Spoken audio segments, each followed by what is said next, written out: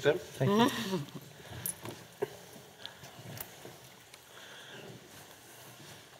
Good evening, everyone. I might even use my microphone.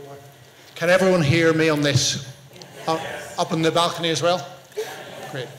Thank you all for giving up your time to be here this evening. I'm Denis Campbell, the Guardian health correspondent. We have what we think is a very strong panel reflecting our audience, our readership's huge, passionate interest in the NHS, how it is doing now, particularly as our question says, how it's going to be in the future. We have in order of the people you'll be hearing speaking very soon, Dr. Mark Porter, the leader of the British Medical Association, which speaks for doctors. To my right, Professor Sir Bruce Keogh, the Medical Director of the NHS in England. To my left, the Right Honourable Norman Lamb, the Minister of State for Care and Support at the Department of Health. And to my left, further over, Julia Manning, the Chief Executive of the think tank 2020 Health. You will hear from our panel shortly and also from several NHS professionals here in the front row as well fairly soon. Before we start, I'm going to ask you to bear with me and watch for just under 5 minutes an excerpt from a video that my colleagues in the Guardian multimedia team made in Christmas last year, December 2013, in Queen's Hospital in Romford, which is, I think, short and insightful and engaging, and hopefully will set up at least some of what I suspect we're going to be hearing from tonight. See you in about 5 minutes.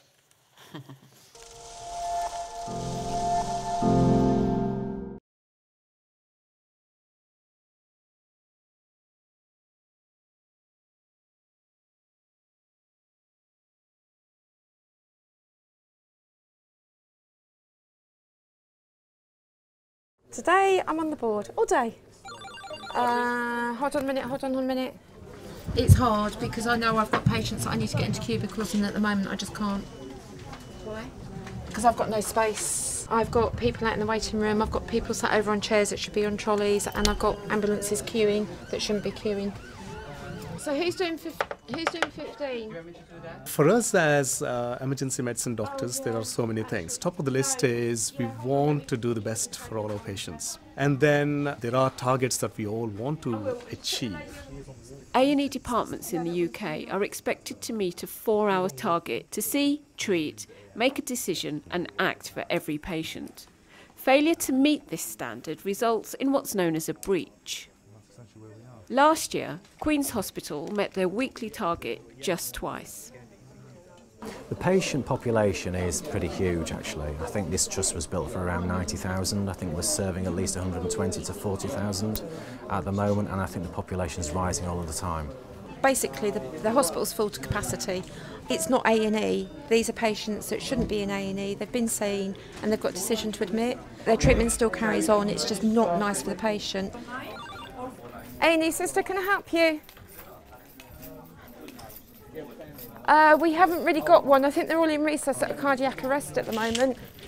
We've delegated all the roles. Someone needs to do the compressions. We need 2 or 3 people for compressions.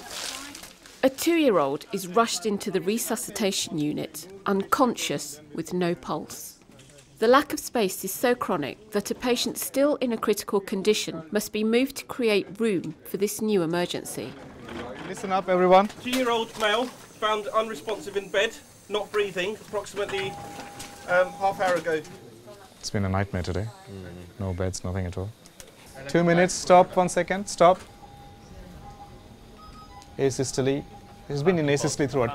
Continuous CPR, please. And next cycle is adrenaline. So it's not looking good so far. I'm just here to help you. Yeah. You're in hospital. I'm one of the nurses here. Yeah. All right? We don't want to do any bad to you. Just want to help you, make sure you're all right. Oh, right. That's very considerate of you.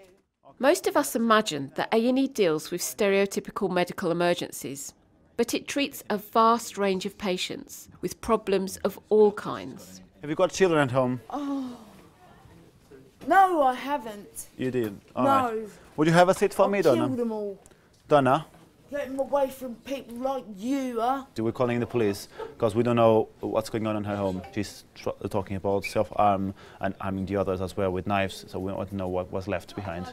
So, and she's quite distressed as well, so we need to make sure everything is fine at home. All right? Yes. Have we got a deal? Yeah? No, we haven't got a fucking deal. The challenges of seeing a GP, particularly out of hours, combined with long waits to get an appointment, means A&E becomes a catch-all service. You tend to find a lot of people will come here because they see it as a one-stop shop. They can get x-rays done, they can get bloods done, they can't see their GP for 4 weeks, if not more. It basically is a no-brainer. You can see why people do it. You can't blame the general populace. I've literally just come back from break, so I just need to catch up on the ones that medics have seen. It's gone mad down here now. Right, Chris, tell me where we are. So, medical bridge, waiting to be seen. Yep. A&E bridge, surgical bridge. Gentleman 93 years old, with the possibility to go home, but is a A&E bridge, medical bridge, waiting to be seen. Gentleman is going to be a bridge, waiting to be seen. What can we do? Nothing. You can't. No. You can't.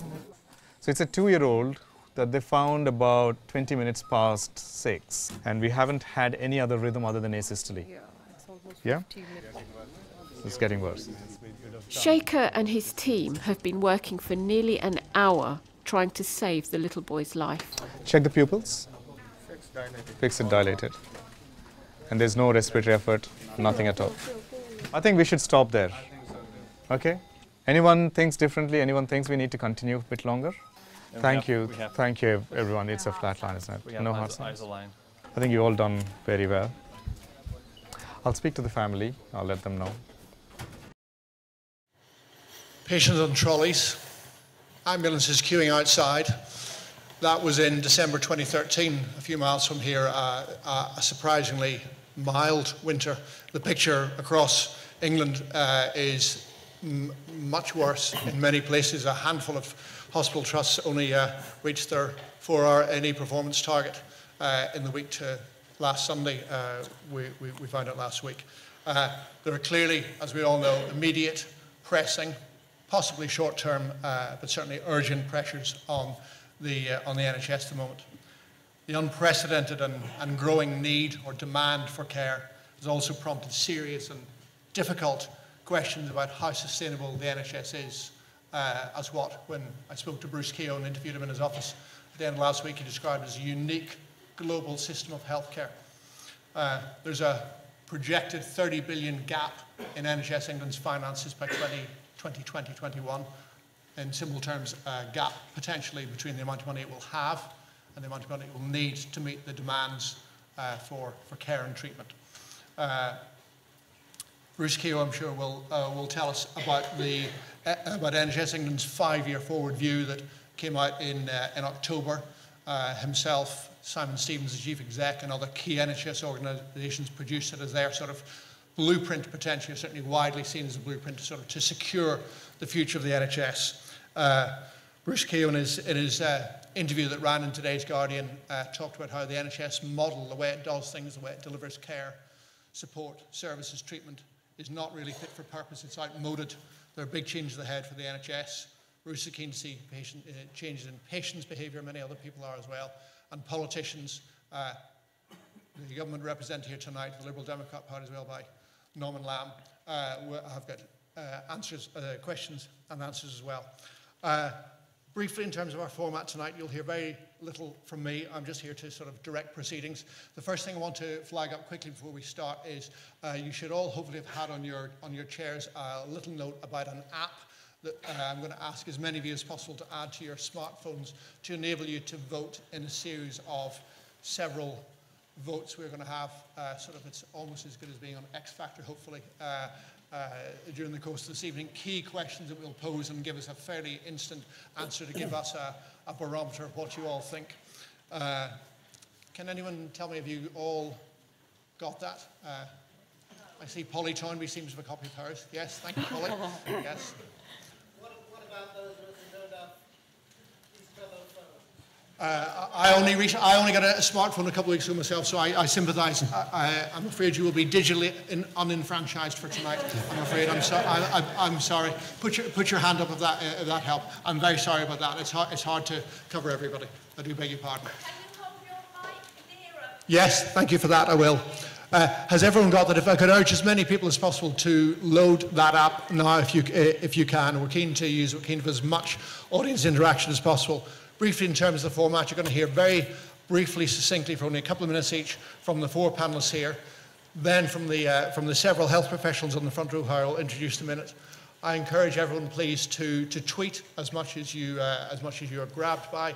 The hashtag is Guardian Live NHS. My colleague Ben Quinn here in the front row to my left is live blogging this on the Guardian website, and we're also recording it, and we'll be showing the whole of this evening's proceedings unedited on our website from tomorrow. So you're all very welcome. I am going to ask Mark Porter, please, to kick us off, and I'll be enforcing this mark of the audience and all the other panels. Everyone could be as succinct as possible, because I sense that there'll be a lot of people wanting to ask questions, and we want to make this as meaningful as possible. Mark, you're very welcome. Thank you, Dennis, and good evening, everybody. And may I say how grateful I am that the smartphone apps you're all busily installing at the moment don't allow you to actually pitch me off the panel, as in X Factor style. 2 minutes on the future of the NHS, or indeed is there a future? It's almost too wide to encompass, but there are a few things that I think it's worth bearing in mind. One of them is that there is no civilized nation on this planet that doesn't make some form of health and social care provision for its people out of public spending. The question, of course, is how much and how. It's also worth noting that there's a lot of debate at the moment about whether we can afford a health service, whether we'll be able to afford it in the future. And I think we should cast our minds back and remember that the National Health Service was established in a stunning act of social solidarity immediately following the worst and most expensive, and that's worth remembering, most expensive war this country had ever been involved in. When public debt was at record highs, we came together as a people, to be more accurate, my grandparents came together as a people, and decided to set up a National Health Service and to make that the priority of investment in the health of the future rather than waiting to pay off the deficit first. And suddenly the political points start tumbling out. Because that, of course, is one of the things that I think, and doctors in this country think, the BMA speaking on behalf of many of those doctors, would say is something that we need to remember, that the spending on the National Health Service is an investment in health that marks us as a civilized nation, rather than something that is discretionary and can be afforded if and when the economy gets better. So what's happening at the moment? I think as we look around, what we see is a National Health Service that's had really a couple of major things done to it.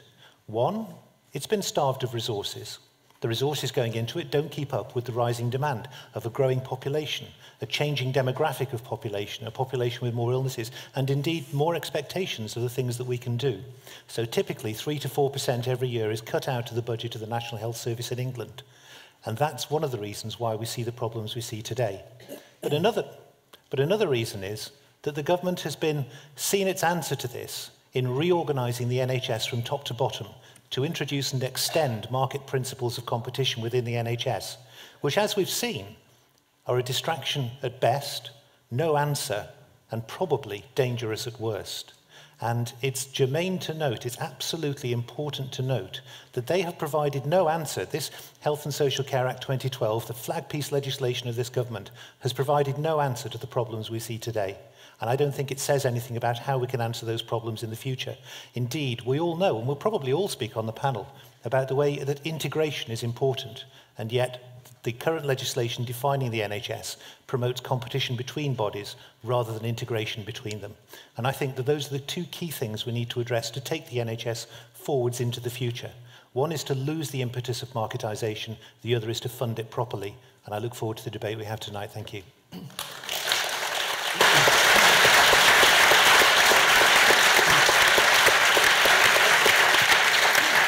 Thank you, Mark.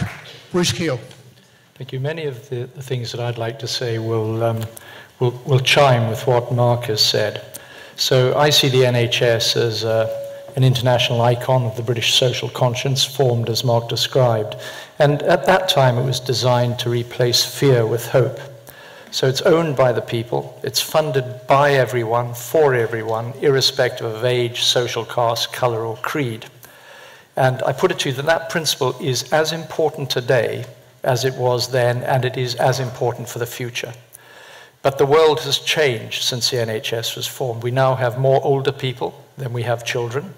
Longevity brings with it all the ailments of old age along with frailty. It requires continuity of care locally. But the needs and expectations of youngsters are quite different. They want immediacy of information, immediacy of access, and immediacy of treatment. And on top of this, medicine has advanced, and most importantly, it's become much more expensive.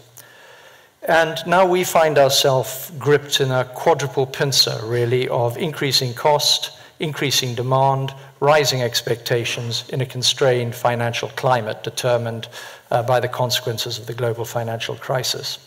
And our NHS has coped really well. Other healthcare systems in Western Europe and other parts of the world have dealt with this problem by slashing services or cutting the salaries of people that work in them. But we've managed to do neither of those and managed to remain true, I think, to the founding values of the NHS. So in the last 4 years, we've really squeezed the orange on efficiency, but patients and staff are equally feeling the pressure. So we need to find new ways of doing things, or a number of things will happen. In my view, quality could deteriorate, waiting times could elongate, financial deficits begin to emerge, and discussions on restrictions of treatment will become necessary. And Bevan noticed in his book, In Place of Fear, that discontent arises from a knowledge of the possible as contrasted with the actual. And we're at risk of that, but that actually doesn't need to be the case. We can manage the demand on the health service by much better prevention. We know prevention is better than cure. We can increase our efficiency through new models of care, the application of new and emerging technologies, and encouraging people to self-care in the way they do in other parts of their life. But be under no illusion, this kind of change will be really difficult. So as the biggest semi-integrated healthcare system in the world, I think we've got a track record of scientific discovery, of innovation, and quite frankly, of addressing some pretty tricky challenges head on. So to my mind, a successful NHS will be based on values, driven by evidence, and focused on outcomes. And any financial debate that we have around the NHS should relate to the value that society puts on the NHS. And that debate should be around values and value. So ultimately, in my view, the real issue is the immeasurable value of living in a society where you, your family, your friends, your neighbors can get access to high-quality health care when you're anxious, frightened, or in pain. Thank you.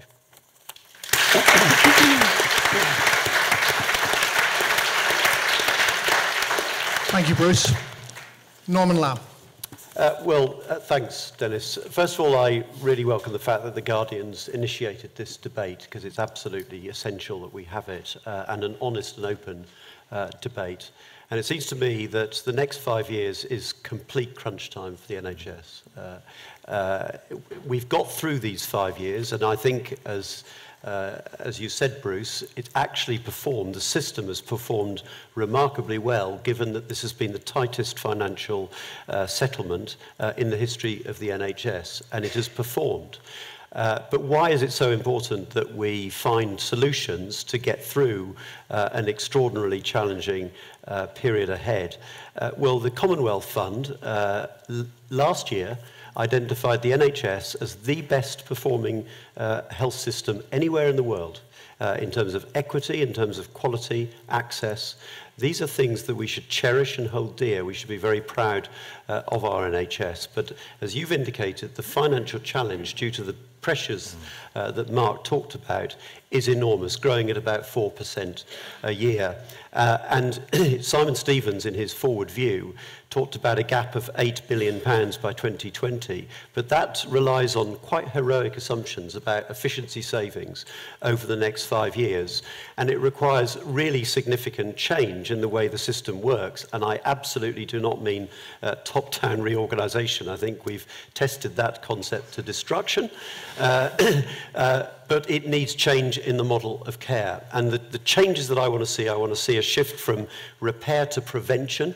It has to be a complete focus of the system to prevent ill health. Employers and others in society have a critical role to play in that, as well as getting the incentives right, rather than incentivising activity, which is what we do now. We have to shift from a horribly fragmented system to one that is acutely joined up around the needs of the patient. Incidentally, the fragmentation existed long before 2010. We've institutionally separated mental health from physical health, primary care from secondary care, and indeed healthcare from social care. I want to see a health and care system in a local area completely joined up, a pooled budget for the health and care system. We need to make it much more personal rather than still rather paternalistic.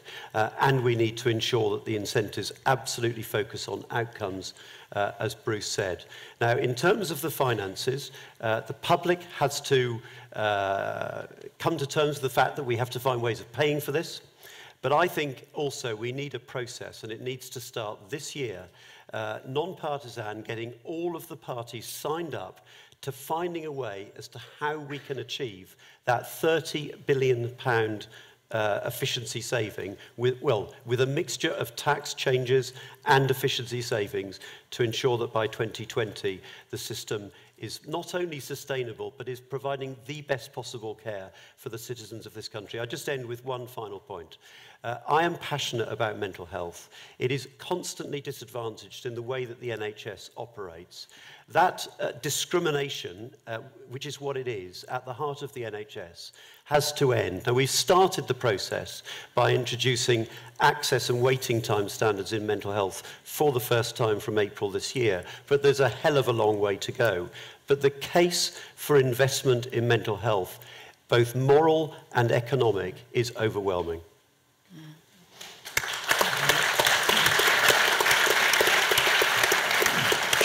Just before we pass on to Julie Manning, I'm going to take the chair's liberty and ask Norman, could you just clarify one thing, because I don't think I've heard you or anyone from your party or indeed your department say it before.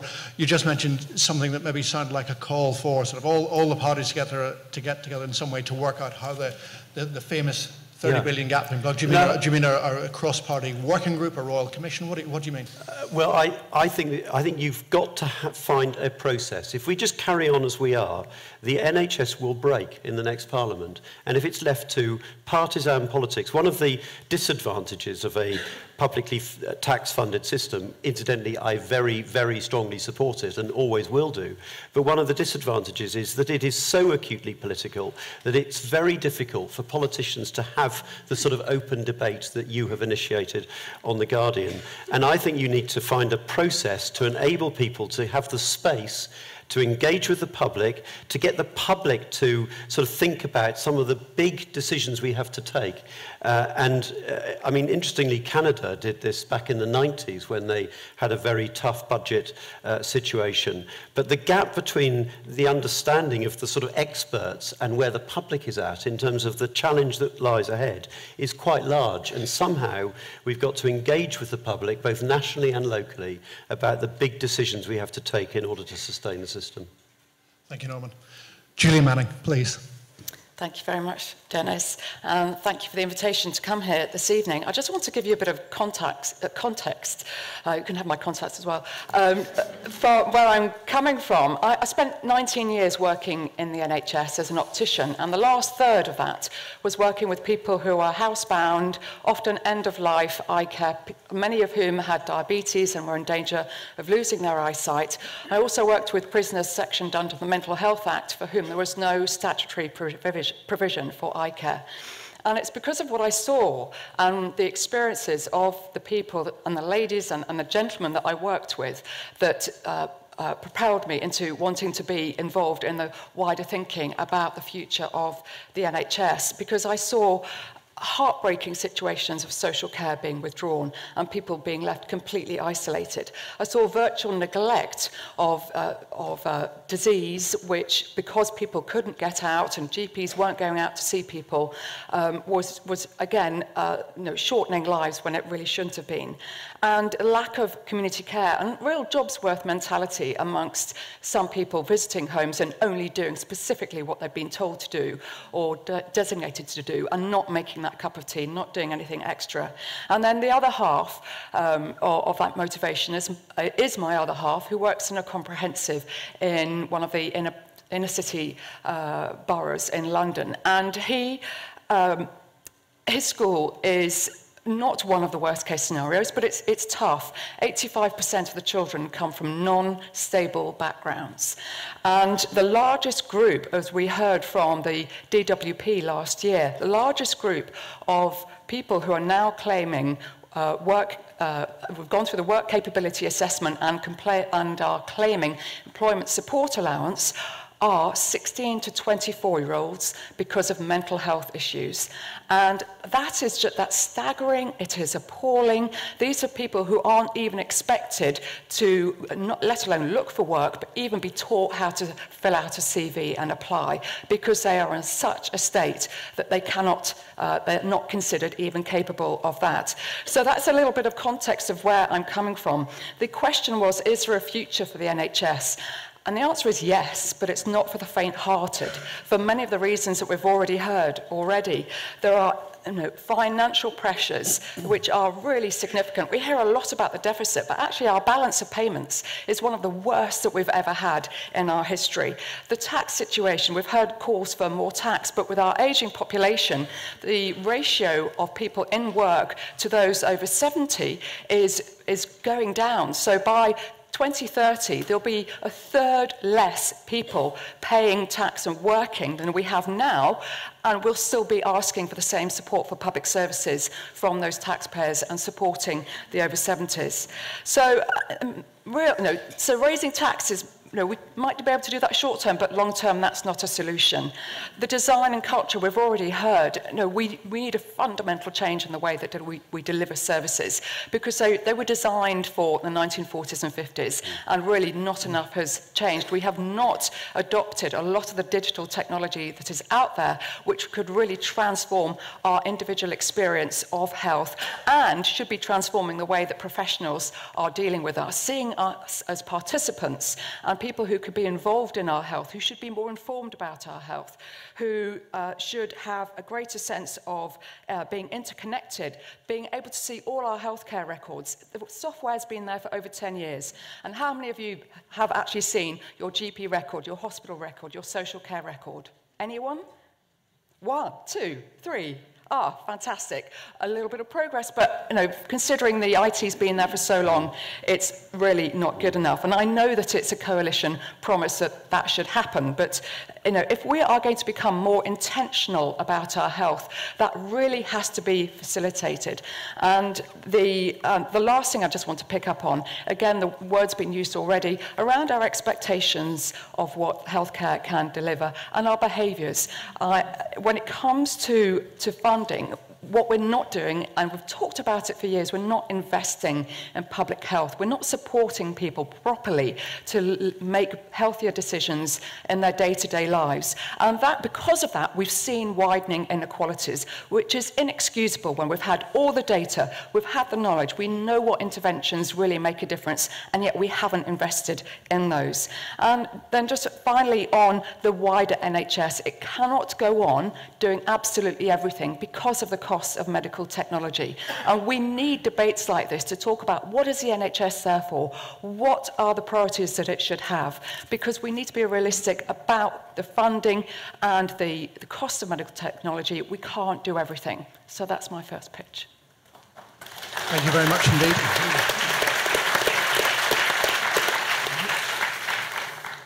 We're going to try and keep to time tonight, so I'm going to bring in straight away 3, what was actually planned, hoped originally to be 4 NHS professionals on the front row who are going to tell us very briefly about their own experience, pose a question to ideally one, the most relevant person on the panel, and then we're going to throw it wide open. We were meant to be having an A&E doctor who was instrumental in getting us access to and helping make the little film we showed you earlier on, Saleha Hassan, but you'll not be surprised to hear this. She's very busy at work in her A&E department and she can't be with us. Pressure, pressure, pressure. I'm going to ask, first of all, Dr. Zara Aziz, a GP, to talk to us. Then Dr. Peter Cotter, the Chief Executive of the Royal College of Nursing, and then Lisa Rodriguez, who until last year was the head of an NHS Mental Health Trust, to talk to us for as succinctly as you can. We will need microphones. Thank you. Zara, first of all, just tell us briefly who you are, what it's like at your part of the NHS frontline, and the one question you want one or maximum of two people on this panel to answer. Okay. Thank you. My name is Zara Aziz. I'm a GP in Bristol, and I'm going to talk about is there a future for the NHS from my perspective as a GP working in a large practice in inner city Bristol. We have over 15,000 patients, range of demographics, as Dr. Porter has touched on it, increasingly large elderly population, frailty, old age, lots of housebound patients. So we've seen a rise in patient expectations and a rise in GP consultation rates. There's an increase in the number of home visits that we're doing on a daily basis. On an average day, we can have up to 20 visits a day for 6 to 7 doctors, which is a huge increase from when I first started around 8 years ago as a GP. There's also been a rise in paperwork. We've seen a change in the medical problems that we're seeing, so more complex due to early discharges from hospital. Also, the general population is also presenting more for minor ailments, and there is less of an inclination for self-care and less use of pharmacies, which we're encouraging at the moment. We're finding that there's more work being handed over to us from secondary care, which itself is facing huge pressures because they have to cut waiting times and facilitate early discharges. We've had reconfiguration and amalgamation of the local trusts, and what this has meant is that GPs are finding it increasingly difficult to refer patients to hospital, whether it's for an inpatient admission or for a clinic referral. In addition, what we haven't seen is an equivalent funding or investment of resources in the community for ourselves and patients, so that we're not able to access adequate numbers of district nurses, community matrons, or health visitors.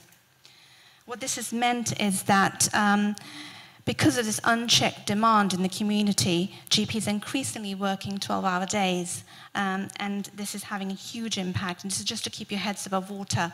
And we're finding that it's affecting patient care, there's eroding morale, so there's a lot of burnout in the profession, and also we're facing a recruitment crisis, which is intensifying. Recently, we carried out a recruitment exercise at the practice. We had 3 GP posts, salaried posts. We offered GP partnerships as well. We had 2 applicants for the 3 posts, and we employed both of those GPs. I think in terms of general practice, it's the bedrock of the NHS, but in its current state, its future is uncertain. It's the ethos of care and compassion that we need to encourage and we must keep alive within the NHS. I feel privileged that I work as a GP. We have some amazing doctors, nurses, paramedics, other frontline staff, and working with them, I feel that it's something that we want to keep alive. Everyone seems to soldier on, despite working increasingly difficult working environments with very under-resourced conditions. What I want to ask Mr. Lamb is my question that currently there's an unmet need in the community where patients who don't need to be in hospital but are admitted because there might be social reasons for admission or not being able to cope in the community, and they need intermediate care or they need step-down beds or cottage hospitals, but there's a lack of these services in the community and lack of adequate social care, is whether there are any plans or initiatives by the government to actually fill that gap, and what are his thoughts on that? Can I just check that everyone hear Zara's question to Norman Lamb? Everyone up on the balcony in particular, that okay? Good, thank you. Norman.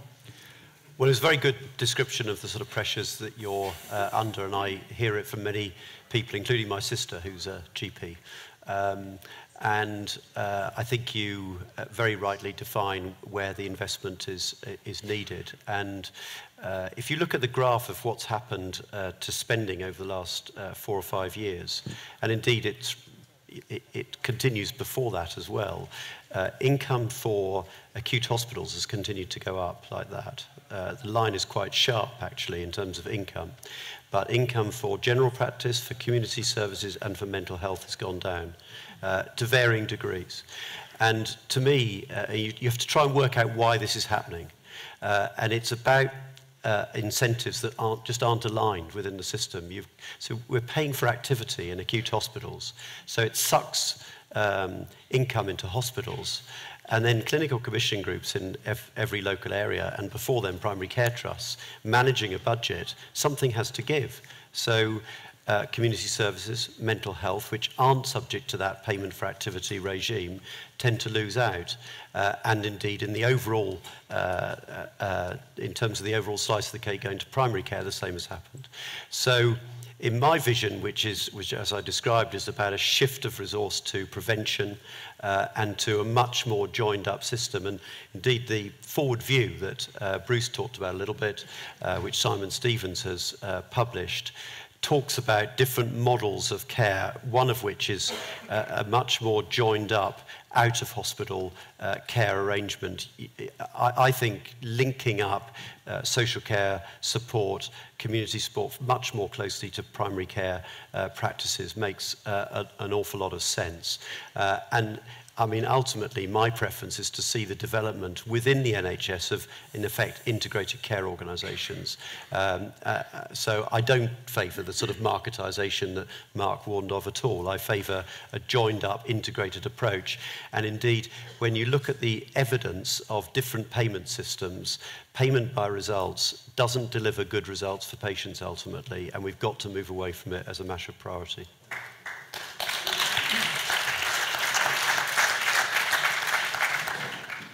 Norman, at such gatherings, whenever a minister is present at any such gatherings, there's always an inevitable degree to which they become a bit of a lighting conductor, because you are someone who is at the moment in power.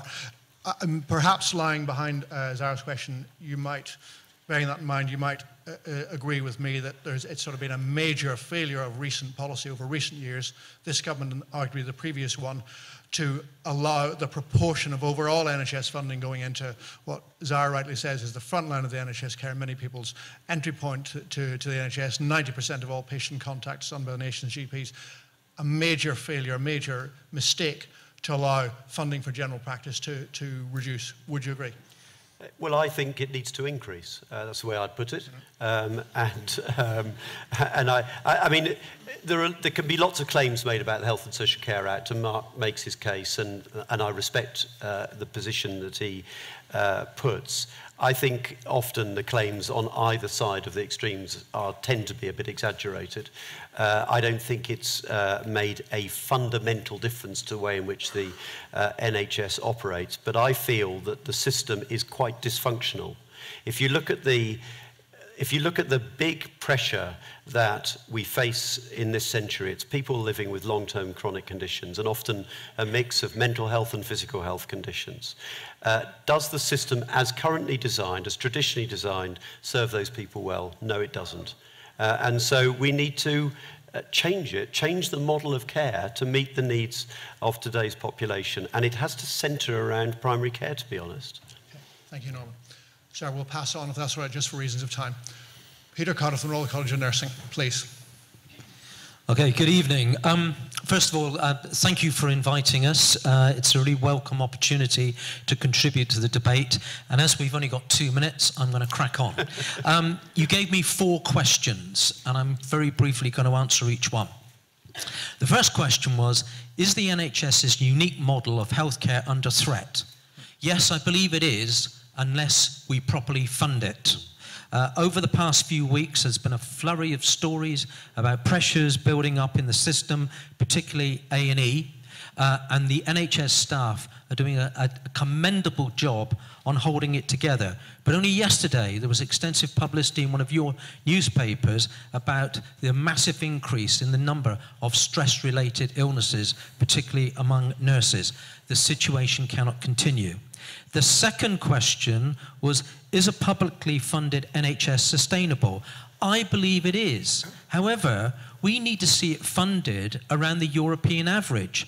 What most members of the public don't realise, because they keep hearing from some politicians, with the notable exception of Norman, that this is a bloated NHS, that we cannot continue to pour money into it. The average member of the public doesn't realise that we spend less than most Western European countries. France, Germany, Spain, Italy. Now it's my turn. The Republic of Ireland puts us to shame, and we actually spend a half of what the United States of America spends on it. So we need investment. The third question was, are the political parties in the run-up to the election falling over themselves to make promises about NHS funding? Well, they are, but what we want to see is the detail. And we want to see some triple-locked promises so that after the general election, that doesn't begin to fade away. Now, we need more money, but we need more reform. And each panel member in their own way has touched on this. Public health, getting upstream, looking at lifestyle-acquired illnesses is absolutely essential. Otherwise, it's unsustainable. Care of older people, I'm saddened to say, in far too many places, it's absolutely lamentable because it's not properly funded. And Norman, can I make the point that during the coalitions since May 2010, the number of district nurses has dropped dramatically. In 2003, we had 12,000 district nurses. Now, these are the government's figures, not mine. We now have 5,500 district nurses. We've dropped 6,500. The very workforce that not only keep people out of hospital and keep people well, but facilitate discharge. We have over 20,000 people in hospital beds who could be medically discharged, but can't be because you don't have the workforce there. And the final thing on figures which I want to say, and I'm not sucking up to you for one moment, please believe me, and the audience believe me, is this. I have commended you publicly on many occasions for the wonderful job you've done in raising awareness about mental illness, mental health. But, and again, this is a government figure, not mine, since May 2010, we have lost 4,000 mental health nurses and 1,500 beds. Now, most of that didn't happen on your watch, but that's the reality. The fourth question was, do we need an NHS tax or should we be charged for visits to GPs? Absolutely not. If we did that, we would renege. No, currently, the public pay their taxes, and I actually believe the public would be prepared to pay more taxes if they knew the money was being well spent. And whilst we've talked about efficiencies, I would urge whoever wins the next general election to take a serious look at, first of all, the apparatus for the internal market and the contracting mechanism, which detracts from patient care.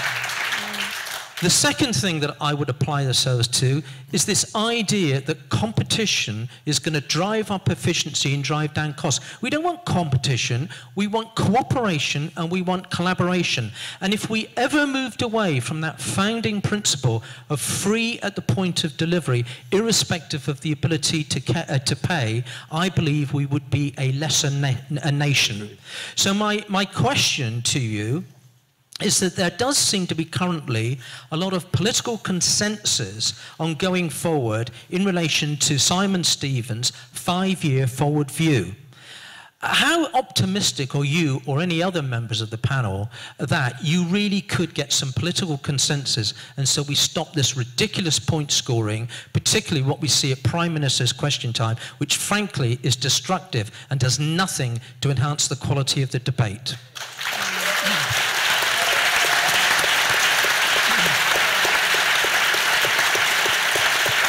Thank you very much, Peter.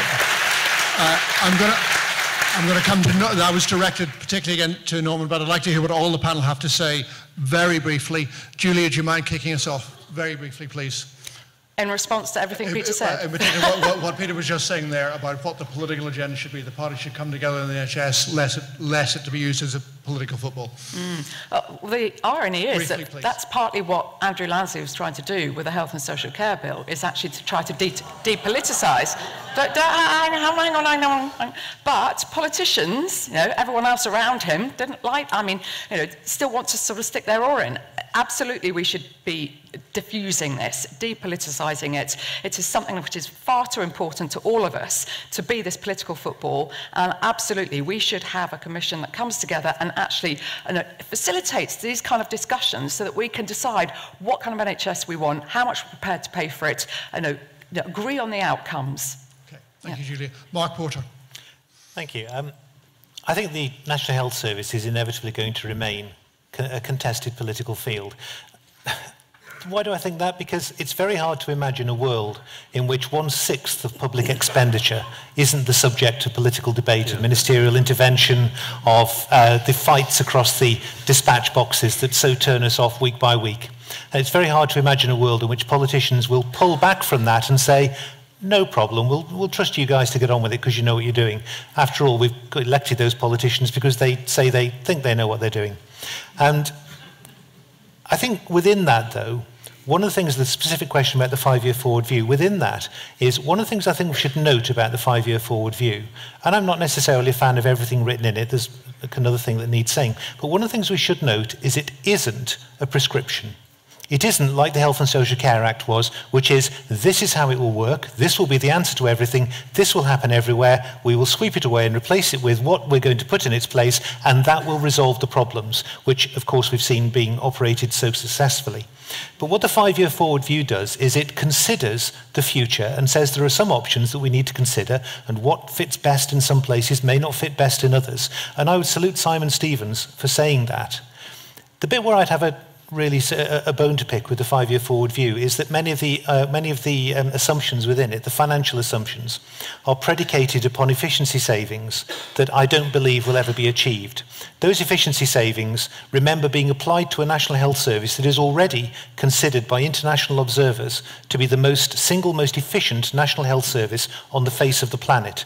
And yet we're to carry on extracting 3 or 4% efficiency from it for the next 5 years if we're even to get to the £8 billion gap that the political parties are currently squabbling about not promising. So I think we've got real problems there with the acceptance within the 5-year forward view and other places that we need to carry on removing funding from the NHS. But I think it is reasonable to look back and say, at least it isn't a top-down prescriptive reorganisation. We should have had enough of those. Please, no more. Bruce, briefly, please.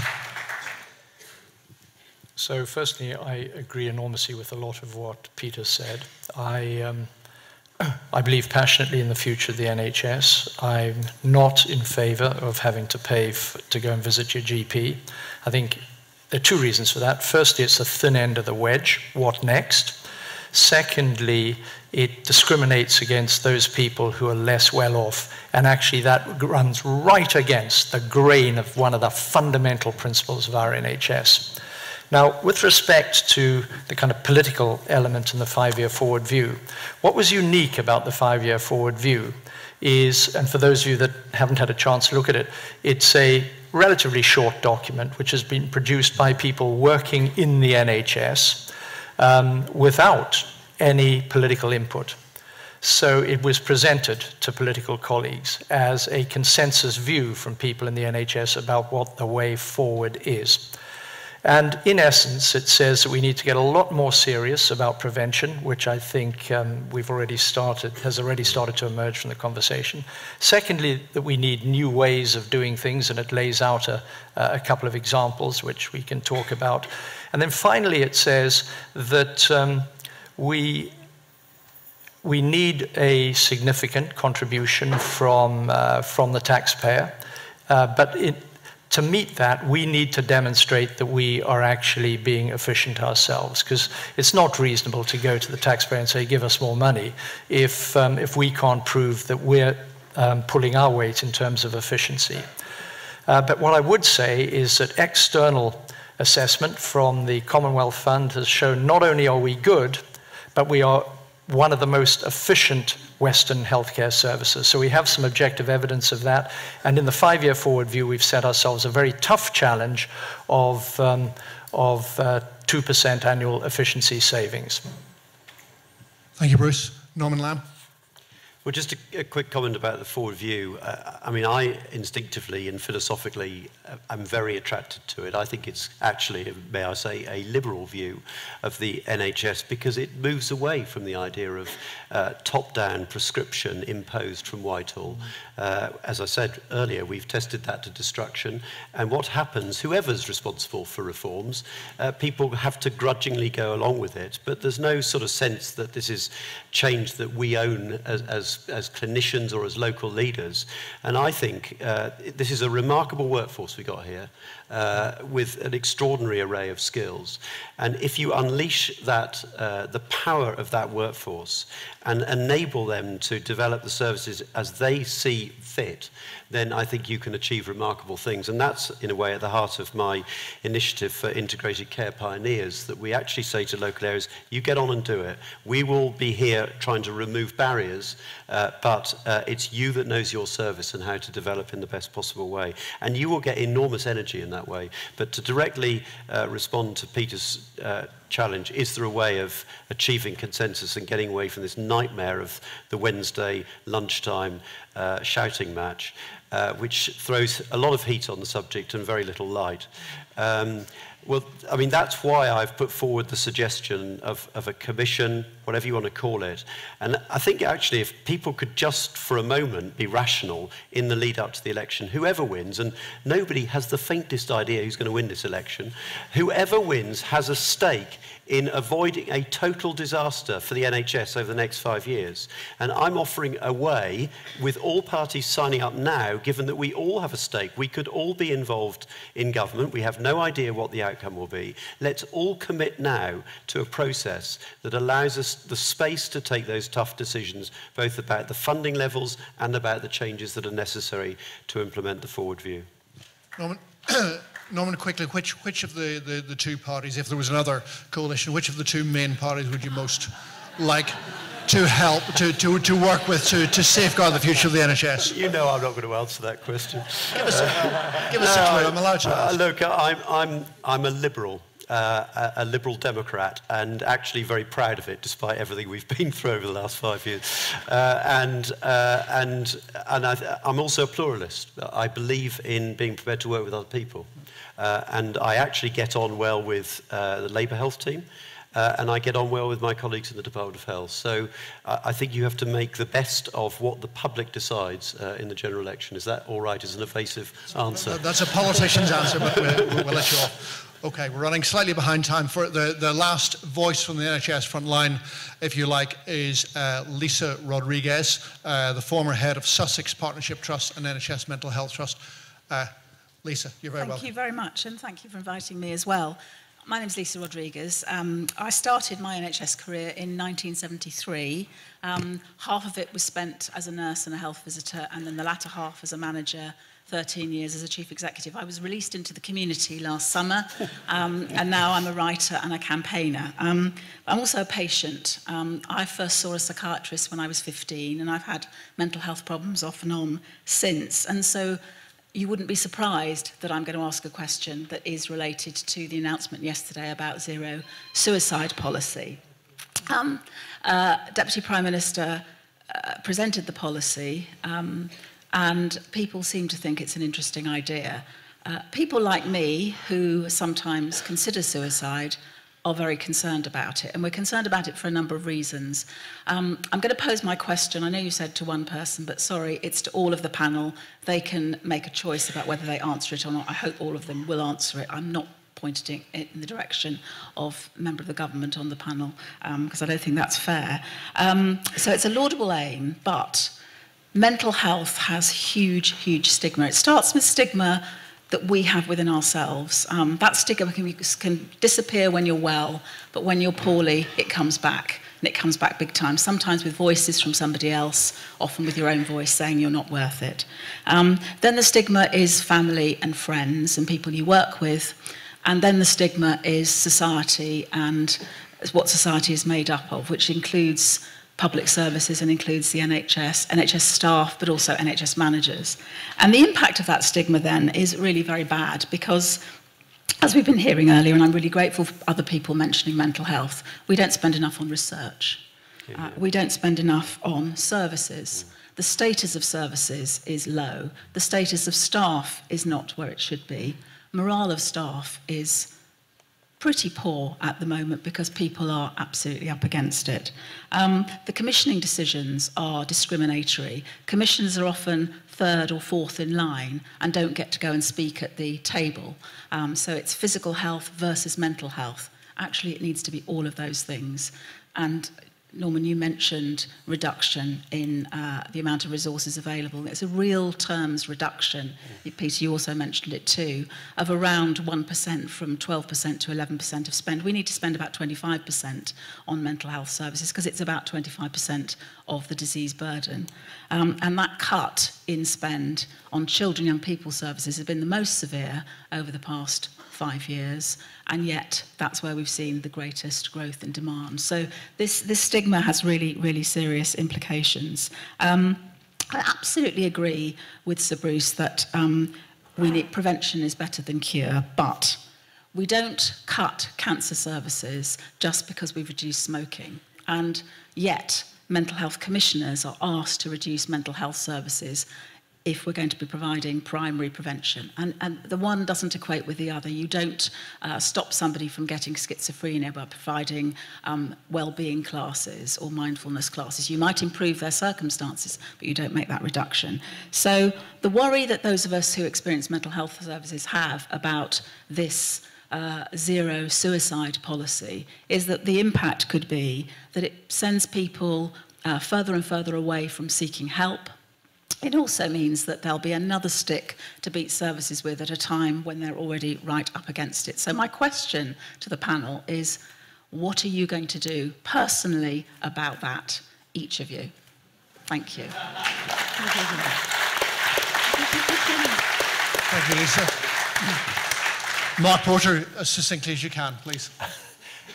It's fair to say that I don't organise the NHS. I'm absolutely with you and will argue with that. We argue to that end, and I applaud the government for its announcement on this. And there's no two ways around it. When the government does something right, it's important to say so.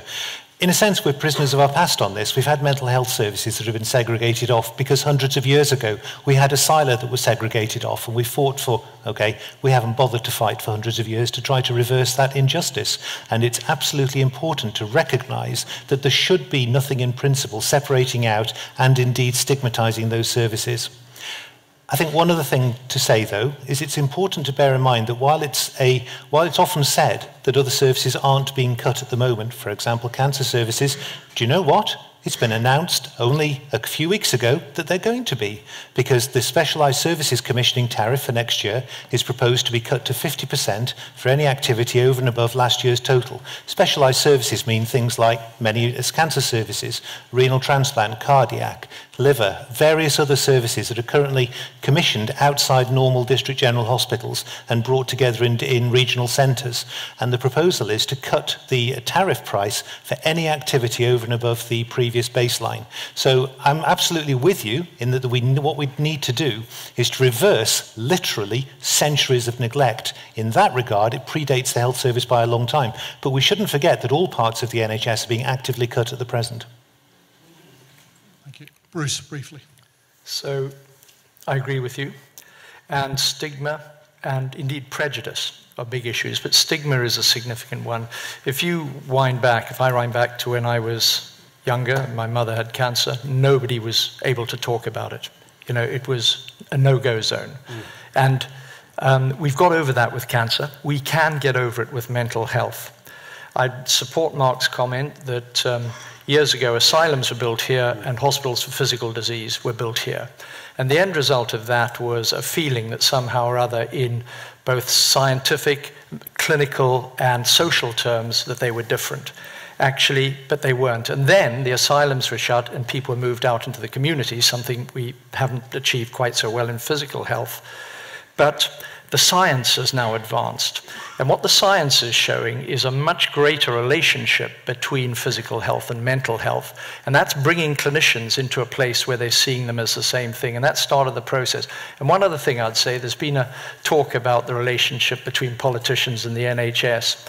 And I'd like to just pay Norman huge credit, because Norman is on our back the whole time saying, what are you doing for mental health services? So the particular things we're doing are, we have now a waiting time target for people who are having psychotic episodes. That's really important. And I've seen problems with someone in my family who just couldn't get help from the NHS.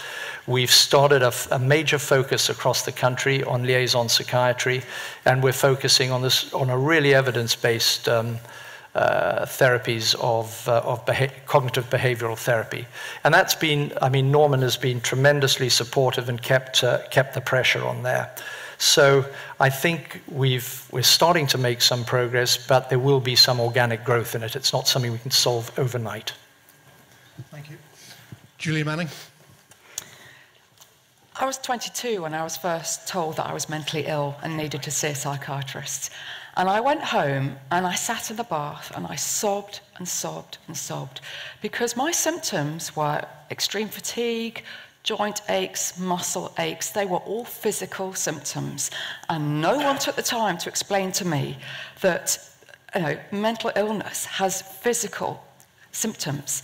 And over the years, I've felt more and more that we have this false divide between physical and mental health. It's actually incredibly harmful separating off mental health, because just about every physical condition has a mental component, and a lot of mental health illness has physical symptoms and physical manifestations, and it's really unhelpful for the individual, for society, for understanding, for destigmatizing, to go on talking about mental illness, although I quite understand there's a transition to get to a point where actually we're talking about something else, and whether that should be neurological or brain or whatever it is physical, it's measurable, it is not, you know, in your head and something ephemeral. So I am absolutely with you. There is false division. What we're doing is we've got a report coming out on depression in the next couple of months, and we are talking about parity of esteem, we're talking about stigma, and one of the things that we're highlighting is that medicines for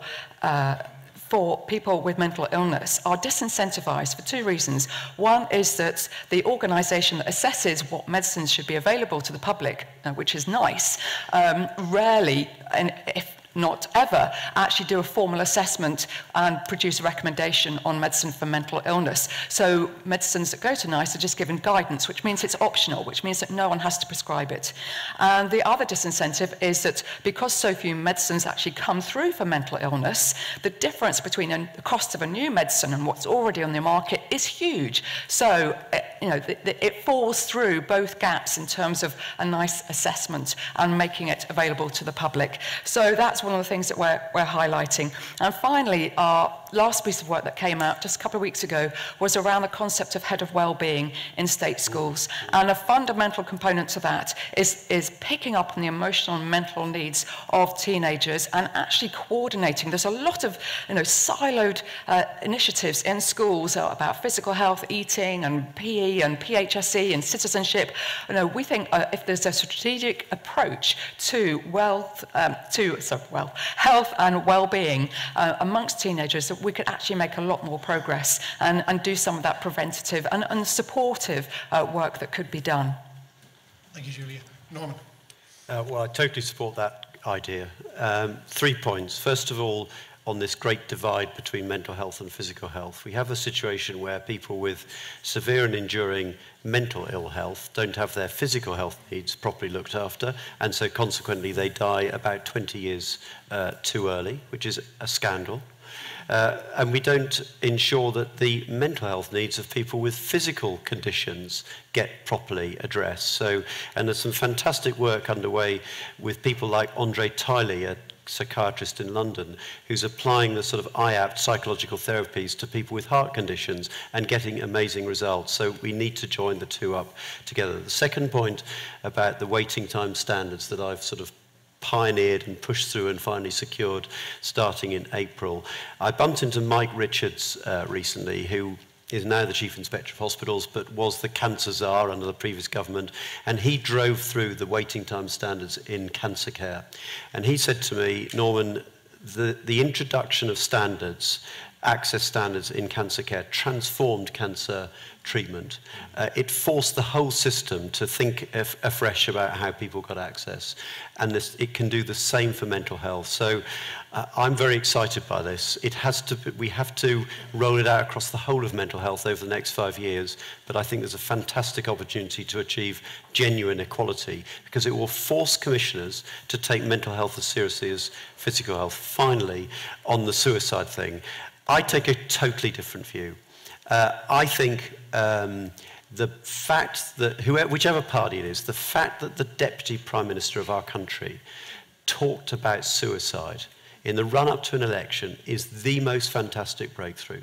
It would never, ever have happened. We've made a breakthrough with the public discourse about mental health, but the last taboo, in a way, is about suicide. And to get it out into the open and to discuss it is the first, I think, incredibly important thing. I've been driven in my exploration of this by, first of all, extraordinarily inspiring work in Detroit, where Ed Kofi, a really inspiring leader, challenged the assumption in services that a certain proportion of people will take their own life, and said every loss of life is preventable. That had to be the whole principle that everybody signed up to. So this was no target imposed from Whitehall, and this is absolutely not what we're saying. It's about inspiring organisations to think about how they can prevent suicide, and regarding every suicide as potentially preventable. And they achieved the most remarkable change, 75% reduction in suicides. They went for over 2 years without a single suicide in Detroit, a pretty distressed city in the United States. Now we've got the most inspiring leaders in our own country. So Joe Rafferty in Merseycare leading the way, getting his organisation to think in the same way. Adrian James, an inspiring psychiatrist from Devon, having a whole county approach to achieving an ambition of reducing suicide to zero.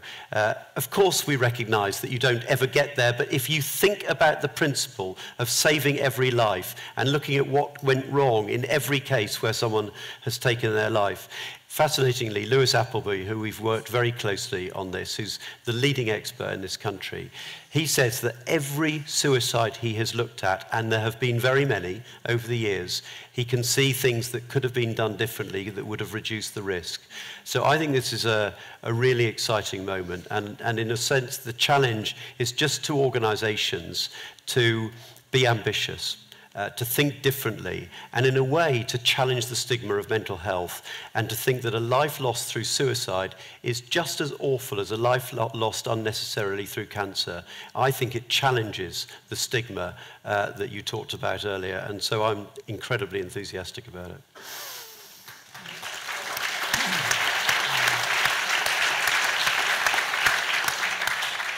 Thank you, Norman. Thank you, panel. Thank you, everyone in the front row. The rest of the evening belongs to you all here who've given up your time to come here. This gentleman's been waving his right arm at me for the last 3/4 of an hour, so I'm going to let this gentleman in first. I'm slightly struggling to see with the people in the top in the balcony with the lights. I'm going to take that gentleman first, and a lady down the front, and a gentleman here. My name's Dave Shepherd. I'll try and get as many people in as possible. That depends on you all, please, being as succinct as you can, and I won't push every question at all the panel. I'll direct it to the one or two, perhaps two people I think are the most relevant to answer. Sir, I can't hear you. I can't see you exactly with the lights, but yes, please. I'm a former Community Health Council member, co-opted, and a former forum member of a foundation hospital until I resigned. This was during a Labour administration. And what's your question? My question is, Professor Alison Pollock has written a book saying that the NHS no longer exists in England. Dr. John Lister of Health Emergency says we should fight for the NHS in England. Can they both be correct? Ooh, A nice, easy one to start with. Okay, I'm actually going to ask all of the panel, given some of the sort of the. What did Mr. Lister say? Sorry, remind us of what John Lister said, please, sir. John Lister vehemently says we should fight for the NHS in England by going on the sort of committee from which I resigned. Thank you. You see the notice down there. Okay. Yes. Now, before I'm going to give the panel 10 seconds to think about that, can I urge you all again to please load the app for your phone that I mentioned earlier on. It's details on your chair. It's a way of you asking questions and also grading essentially the questions that are being put as well. There we are. So, yes. Sorry, could I just urge you all please to load the app, use it if you can, use it to submit questions, to rate the questions, the sort of ones you're seeing up here behind us, and then to vote whenever we have a couple of votes coming up. Okay, I'll take the first one of those in a moment. Bruce Keogh, I'm going to ask you to kick us off with an answer to the point the gentleman raised up there, please. Well, first of all, I simply disagree that the NHS is dead in England. People still get good care, free at the point of delivery, without having to worry about money in the time of most dire need. Mark Porter Bruce says it could break in the next Parliament. The system could break. He said that earlier on. That's pretty dramatic stuff. Well, that's what we're having the debate about. So the debate that we're having tonight is we've recognized that we have significant economic pressures. We have significant clinical pressures born out of increasing demand, and we have to try and marry those two challenges. We have to maintain quality and maintain, if I can use that term, productivity, being able to see people when they need to be seen. And quite frankly, the thing that links those two is the way we innovate and the way we change our current models of care. So, firstly, I don't think it is broken. But I think we can't ignore the pressures which we're under at the moment, both in terms of clinical demand and financial constraint. And secondly, I would utterly agree it's worth fighting for, because it is our NHS. It's owned by everybody in this room and everybody outside this room, and we owe it to each other to help each other. Mark Porter, your organisation, you represent doctors. Will you be campaigning? You are already campaigning, I think, to preserve the NHS. What's your answer to the gentleman upstairs? The specific question is about what authors write about the NHS, what points they want to get over, and both of the people mentioned by the questioner are committed pro-NHS campaigners who want to make specific points about what's been happening in the last few years, what should happen in the next few. And people always search for ways of expressing that. So one of the authors wants to talk about celebrating a National Health Service that exists, and if you walk out of here in a few hundred metres, you'll find a National Health Service hospital with that name on the front. But of course the other author wants to bring to our attention the fact that she thinks the National Health Service is but that sign on the front is but a label in front of an organisation that would no longer be recognised by the people who set up the NHS in 1948. And both of those descriptions are accurate for the point they're trying to make. So I would absolutely resist choosing between the two. But I would say that we should actually look behind those assumptions and say, what is it that we want to keep and what is it we want to take forward? So, for example, one of the original ideas behind the NHS wasn't just free at the point of use. It was also about having integrated public health services that would bring prevention to the heart of the NHS, whereas what we now have is public health services that have been separated from the NHS, put out to local government. That's not necessarily to say abandoned, but they have been disjointed from the NHS. And so both of those authors are talking about ways in which we've moved away from the original 1948 ideals that went beyond simply a service that you actually didn't pay for at the point of use. But there is one thing that we really need to bring back that was never brought into that 1948 vision, and one thing we absolutely need to do to take ourselves forward, to take this country forward, and that is to integrate social care. That was the one step that was never taken at that time, and that is the single most important thing we need to get hold of now. Thank you, Mark. Julia, is the NHS dying or in mortal danger, the way the gentleman suggests? No, I don't think it is in mortal danger, because you've got 1.5 million people who are absolutely committed to looking after everyone who walks through their door. And whilst we've all touched on the challenges that it faces, I think there are, none of us want to see it disappear. We are having this conversation because we want to work towards finding solutions. It's far too precious to lose, and I think we're far too sensible to let it go. Norman, you were very vivid in your opening remarks about the potential for the NHS to break, as you said. How serious is the situation now?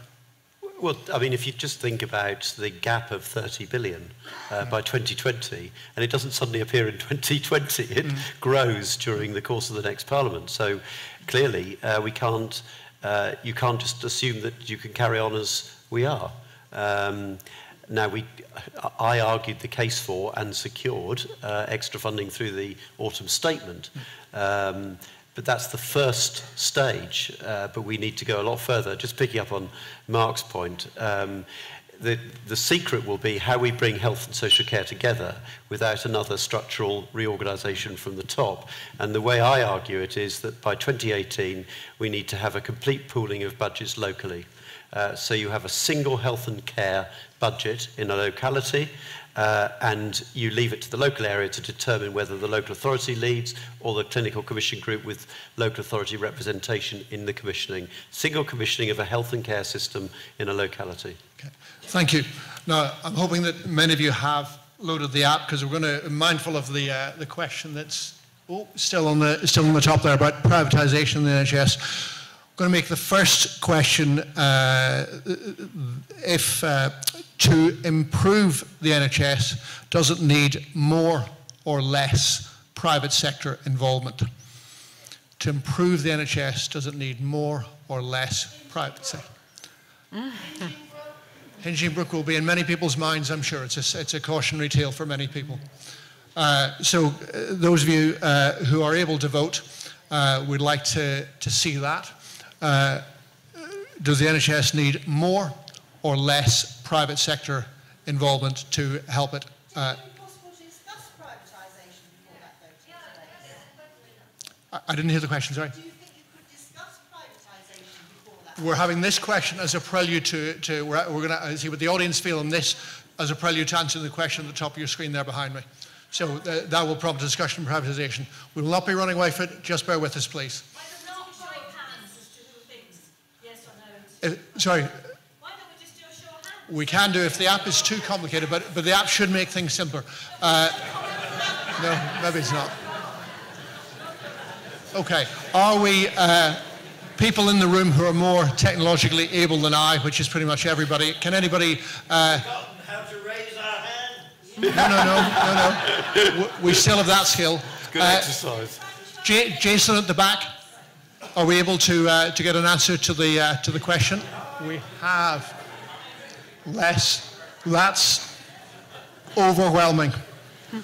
88 versus 12. Thank you all for doing that. That's been a very useful experiment. We'll use that little format again. Okay, for those of you who want to use a show of hands, who thinks there should be more private sector involvement? Show me your hands, please. That's why the voting. A couple of brave souls up on the balcony there. Yes, we'll give them a security guard out. And those with their arms, please, who are against further private sector involvement. That's even more comprehensive than the poll findings behind us. Thank you all very much for old and new-fashioned ways of engagement. Right, we triggered by that question and your clear feelings here. We're going to have a brief discussion on that. Julie Manning, what's your personal views on this?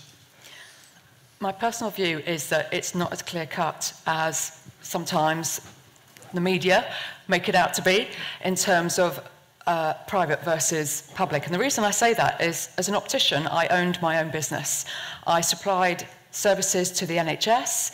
I invested in my equipment. I was the first digital optometrist in the community using the latest software. I was able to do that because I was able to make that investment and choose to do that.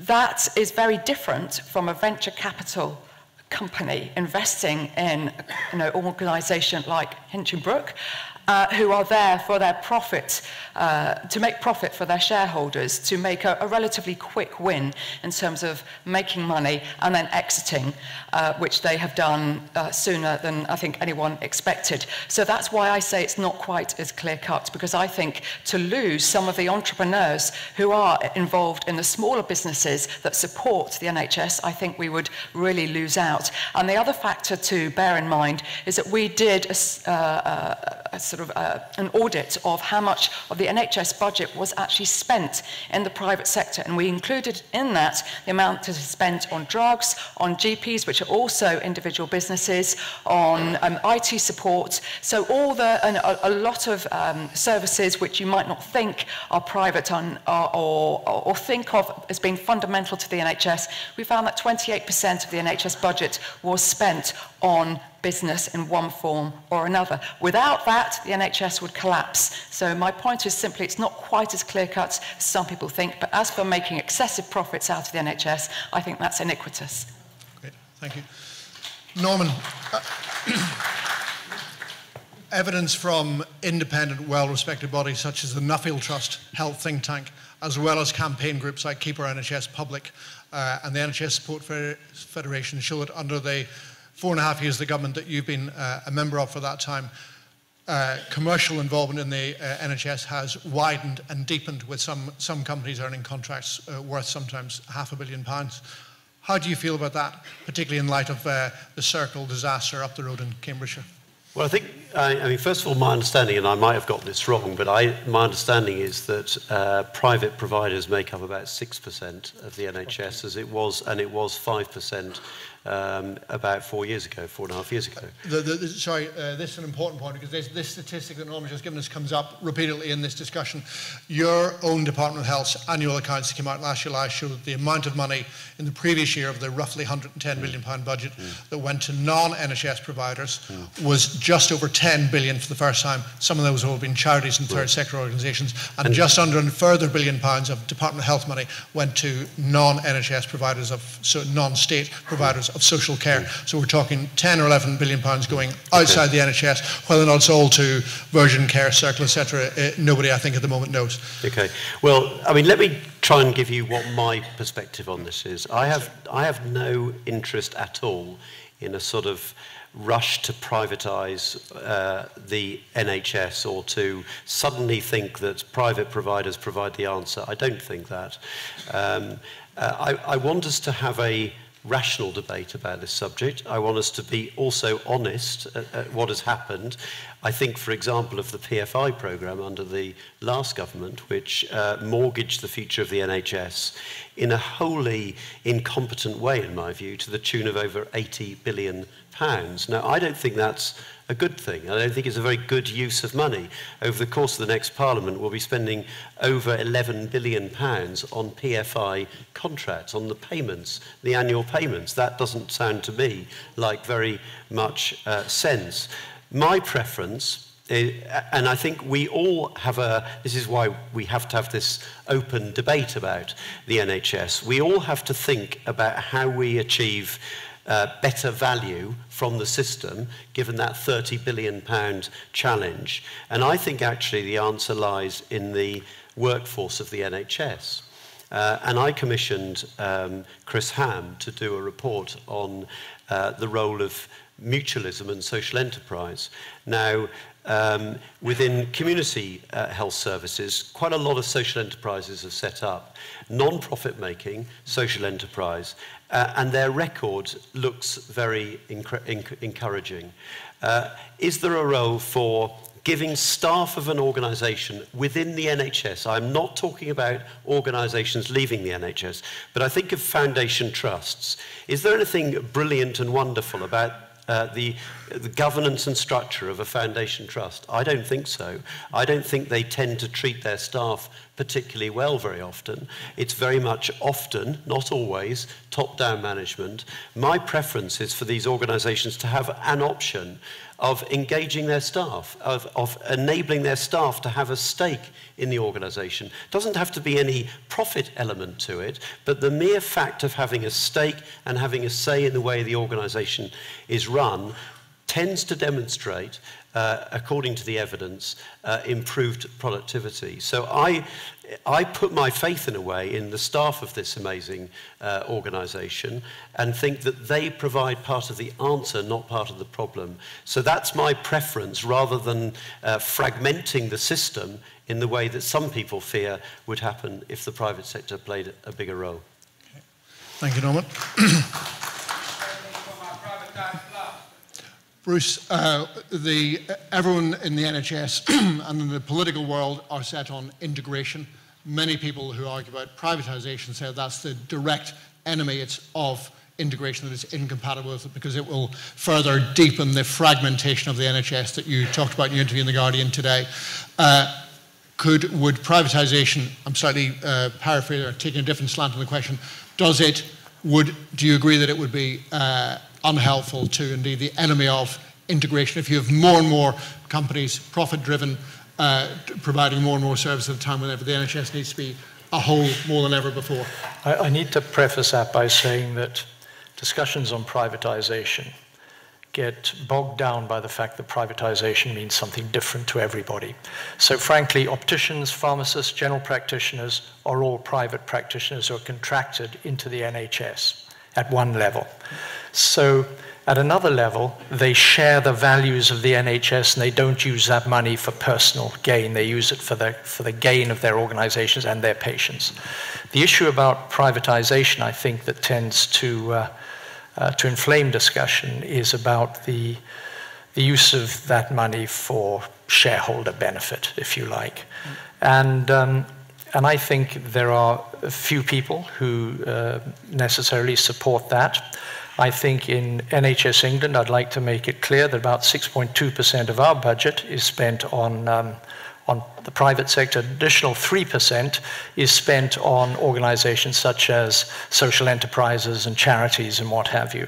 And if you talk about that, then I think they can make a pretty major contribution towards integration.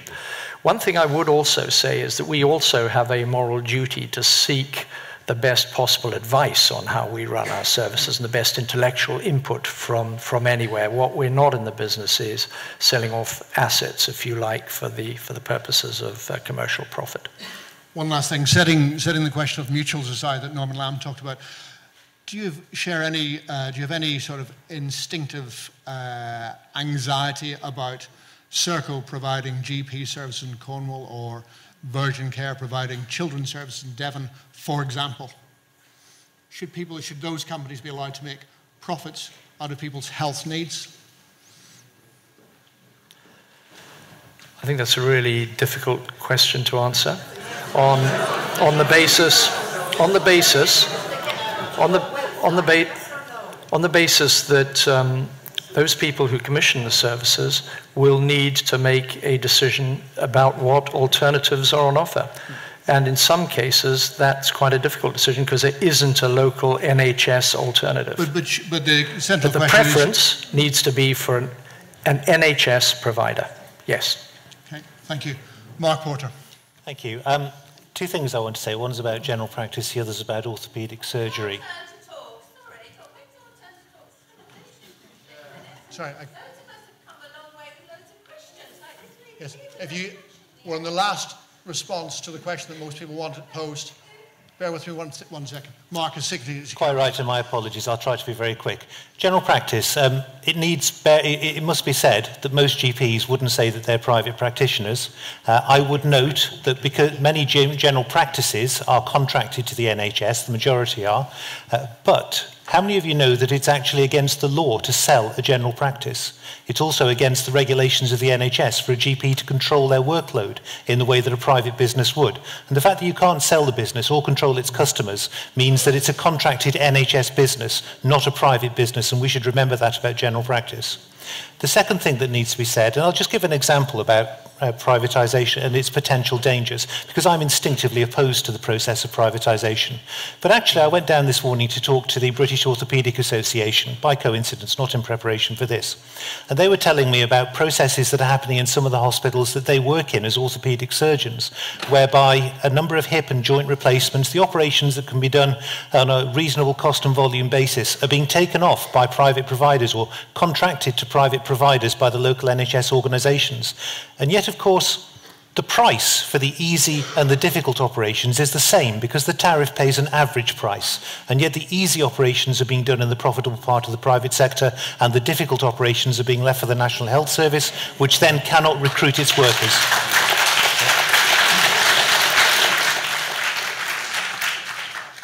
Madam, you've been very vocal. Could you give us a short, sharp question We appreciate your attendance tonight. Could you... I'm going to take questions in groups of 3 from now on because time is against us. I'll take questions from the 2 ladies over there and then the lady here at the front. First of all, I was absolutely disgusted that you could even talk about the future of the NHS for over an hour without mentioning privatisation. I think it's a major issue for most people. I think that the description that Mark Porter's just given of the difference between a GP's... Give us a question, please. No, a short question. Just let us talk, please, for a moment. Just for a moment. Bruce Keogh has just said there, quite specifically, that we're not in the business of selling off the assets to the private sector. It is precisely what you are doing. The land is being sold. It is being sold by PropCo, the NHS property company. It's the contracts for the PFI, running the foundation trust hospitals, are precisely selling off our assets into the private sector. And all across the way, everything that you do, I don't know how you can justify talking about the future of the NHS without talking about the fact that you're actually selling it. Okay, thank you.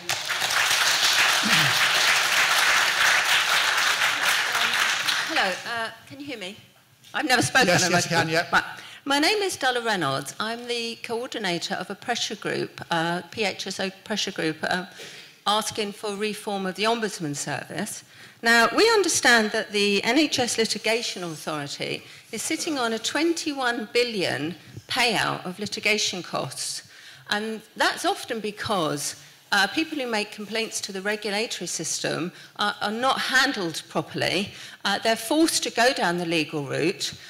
21 billion is a lot of money that could go to frontline services. I'd like to ask Mr. Lamb, actually, when are we going to have a debate about the role of the regulator, in particular the Health Service Ombudsman? Thank you. Very good. Thank you. And thank you, Madam. And the lady on the front. My name is Radha Karmi, and my main post in my medical career was as a consultant in public health medicine. I'm sorry to have to tell you very quickly that in my day, in the 1990s, there was an awful lot of talk about prevention, just very much as it is today. Sadly, very little has happened. Anyway, that's not to discourage anybody. 2 points. 2 points. The first to Norman Lamb. You must know that you are an honest, sincere person, I can see that, but you must know that the noble sentiments we've heard from members of the panel for the NHS are in total opposition to the agenda of the government.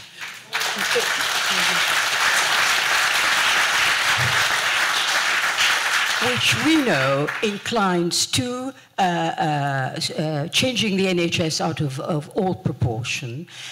Now, particularly the transatlantic trade and investment partnership, which anybody who knows in this audience will realize, without not being too dramatic, will be the end of the NHS. What are you doing? What will your government do to protect the NHS from this treaty? That's a question to you. And to Dr. Porter, to Dr. Mark Porter, very quickly. Look, a lot of us are, in a way, one of the reasons there is this crisis is because of this Health and Social Care Act, which should never have been passed. Now, my question to Dr. Porter is, would you have considered, would you agree, that if there had been proper direction from the British Medical Association, which actually mobilized the GPs not to cooperate with the government, if it passed that act, that would have been the death of that act? Would you agree? Thank you, Madam. Can you deal with that? Mark, can you please deal with that last question briefly, please? Yeah. I'm often asked about the Health and Social Care Act. The BMA opposed it. The BMA opposed it strenuously.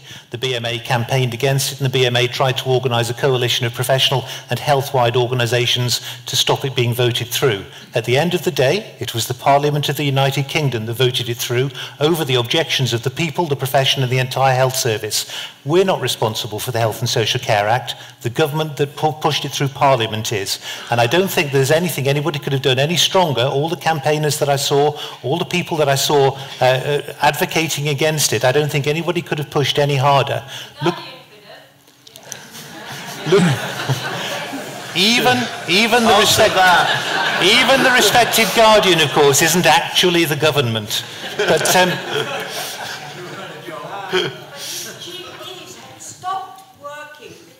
I think it is.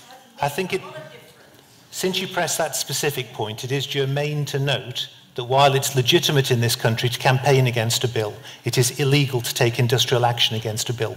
Mark, thank you. Norman Lamb, yes or no, would the NHS be better or worse if Andrew Landy's bill hadn't got through the House of Commons? Simple, short answer. I'll give you a short answer, and I gave it earlier that I think the claims on both sides are exaggerated. I just don't think it has made the difference. And can I just give us a short answer, please? I just want to respond to the lady there. You talk about the agenda that this government is pursuing, and I think about the work I'm doing on mental health and on constantly driving the case for integrated care. And we've got the Better Care Fund now, which pools £5.3 billion of health and social care funding for 15-16. I just don't see that that's the agenda that you feel the government is pursuing. Now, I came in 2012 after, thank God, after all of that act went through. But the agenda that I am pursuing, I feel honestly very proud of. What about the TTIP? Okay. Briefly, the TTIP. Well, my understanding is that the Health Select Committee, cross-party, has concluded that it doesn't pose a threat to... Well, and I understand also that the European Commission has written a letter to the Health Select Committee which confirms that point. Now, that's what I've heard. I haven't read the report. I haven't seen the letter. But let me hang on. Hang on. I, as much as anyone in this room, want the NHS protected from TTIP.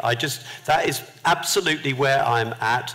But just make sure that when you make these claims that it is going to be a disaster, that you are on firm ground. Because my understanding is that the claim that it destroys the NHS doesn't stand up to analysis. So just... Norman, can you, in 5 seconds, give me an answer to my question from a moment ago? Would if you let me? I think it made little difference. No, okay. If you were a minister now, if the coalition was starting again now, would you, as a minister in the coalition, would you be promoting something like the Health and Social Care Act? At the very least, has that not been an unhelpful distraction from the NHS's many challenges? I have never been an enthusiast for the Health and Social Care Act. I spoke out during the pause, but we achieved during the pause the first ever legislative commitment to integrated care, which I think is an important advance. I come back to the fact that the claims that this has in some way completely transformed the NHS is not true. You compare what's happening in England with what's happening in Wales, which didn't go through the reforms. The pressures are exactly the same on both systems. Okay. Just moving on, I'll be with you in a moment, madam. I haven't forgotten your question. To answer the First Lady's question, Julie Manning, will potentially the circumstances the NHS face in the next Parliament, the very frightening financial scenario we've heard about, potentially lead the NHS or local NHS organisations to invite more private providers in, and will that be a good thing or a bad thing? An interesting question, because after the next election, I think even more power is going to be devolved to local councils, local authorities. I think there's going to be more opportunities for people to get involved, in other words, the electorate to get involved in local decision making, which is, I think, is a good thing. It's a democratic thing to do, and it'll be down to all of you to decide who gets involved in providing healthcare. The second lady, madam, could you give us your question again in one sentence?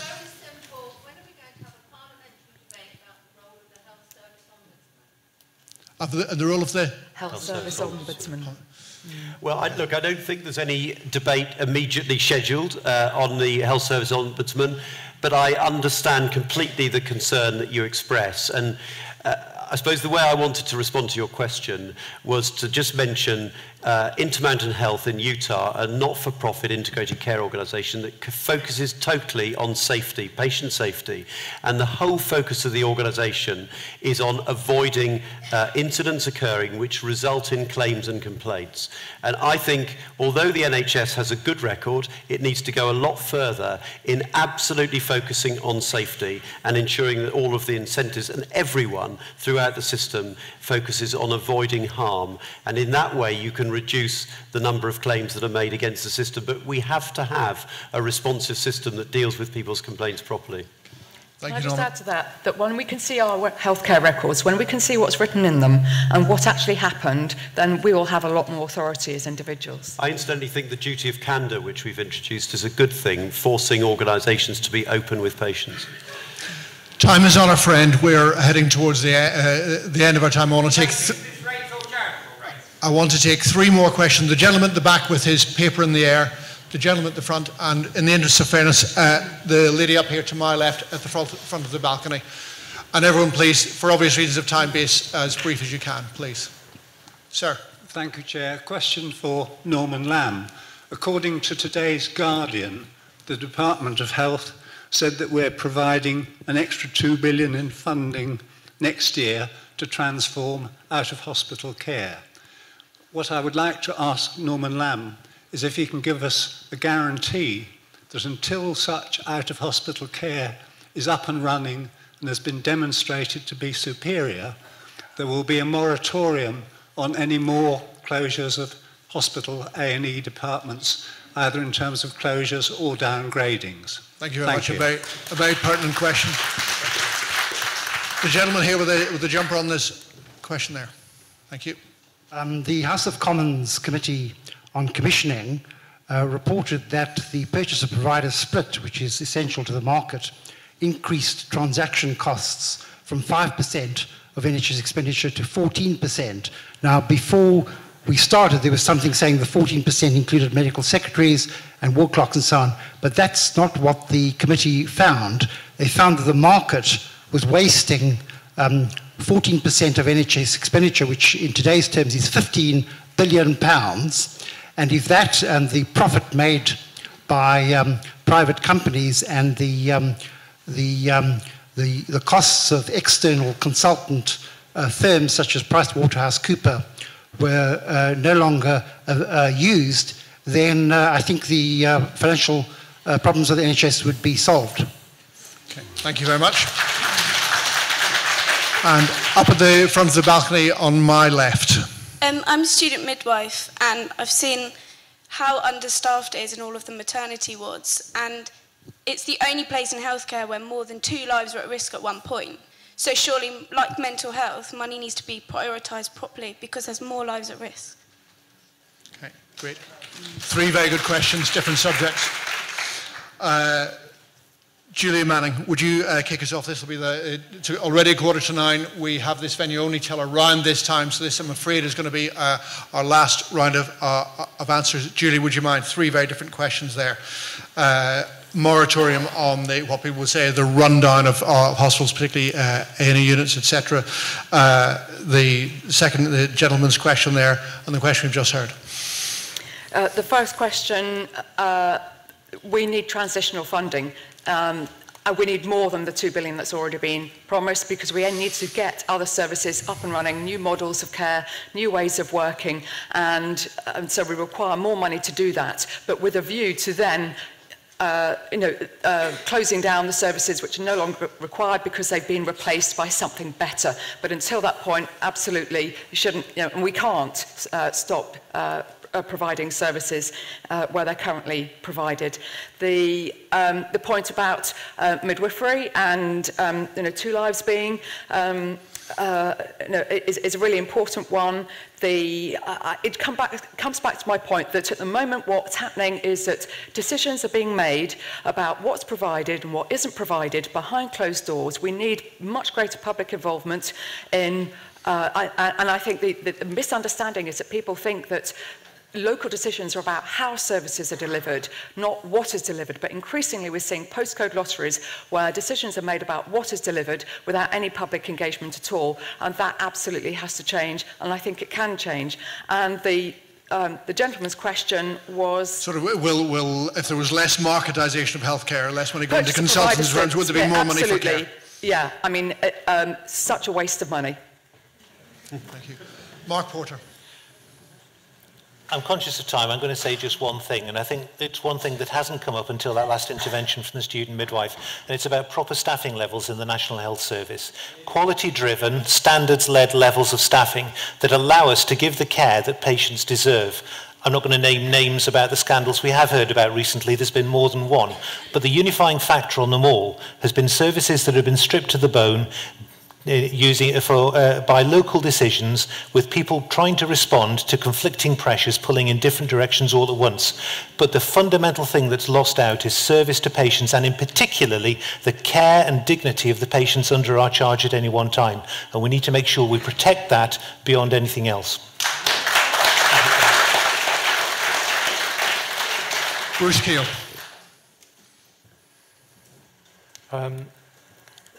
If it's any help, we've announced in the 5-year forward view that we will be undertaking a maternity review. I have to say we're concerned that we have a higher stillbirth rate, for example, in this country than in other parts of Western Europe. We're also concerned that that we don't always provide the services as close to home as people would like for something which is actually entirely natural. So we'll be announcing that very, very soon.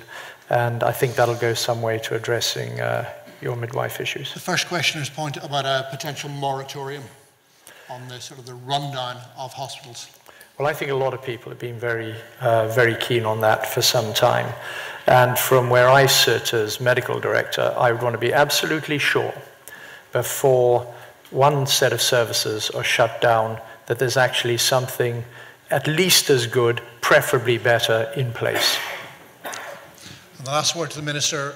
Norman, could you answer as many of those 3 points as you can, please? First of all, thanks for the choice you've made in terms of career. I think we need to be much better at ensuring that women have choice about the nature, the type of birth that they have and where they have it. I'm very keen on a midwife-led service. If you look at the comparison between Holland and our country, it's just completely different. We do a lot of caesarean sections here. They do massive numbers of home births. But for me, it's about choice for the woman herself, about what she wants, and trying to respect that as much as possible, and absolutely ensuring that we invest properly in it, and that we do the workforce planning to ensure that there are sufficient midwives available. On the point from the gentleman at the back, as Bruce says, I mean, these decisions have to be clinically driven. And for me, it's not about transferring necessary services out of hospital. It's about improving our focus on preventive care, because I think we all know that there are very many people who end up in hospital where it could have been avoided. And when you think that the proportion of people in hospital, for example, who have dementia, it's about 25%, I think. Large numbers of frail older people where I suspect with a better, stronger general practice and community support integrated with social care, we could have prevented some of those people going into hospital in the first place. That, I think, needs to be the absolute focus. Just picking up one point the lady made over there about selling off land. I have to say, I would sell off redundant land, absolutely, and use the money to invest in complete digitalisation. It's a scandal, surely, that in this day and age we still have faxes flying around the NHS. In every other part of our life, we are digitalised, and industries in all sorts of sectors have saved enormous amounts of money through digitalising the way they operate. We've got an enormous opportunity to achieve better care and achieve efficiencies by digitalising the NHS, and to sell off land and to use the resources to achieve that, I think would be a real big win. Norman, Bruce, Bruce Keogh just reminded me that the forward view, I think, mentions that there's £7.3 billion of sort of NHS. Absolutely. And Of unused property. Of unused property. Absolutely. Okay. It's a massive resource that could be used to really good effect to improve care. I may regret this, but Madam, as a last contribution of the audience, could you give us...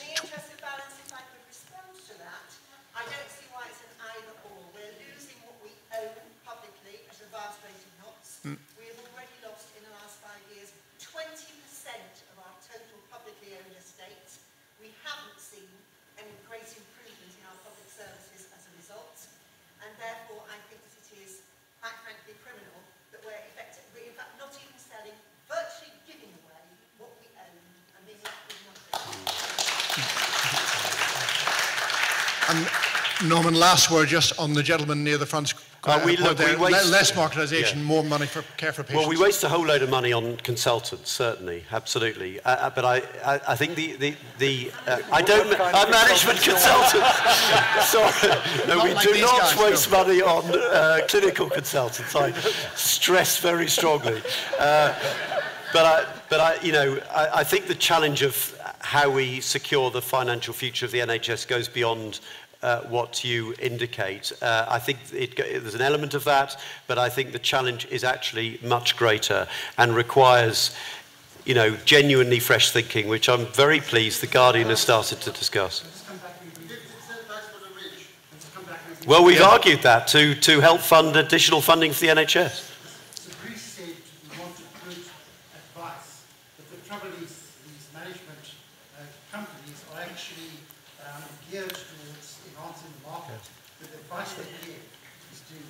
I didn't say purchase advice, I said seek advice.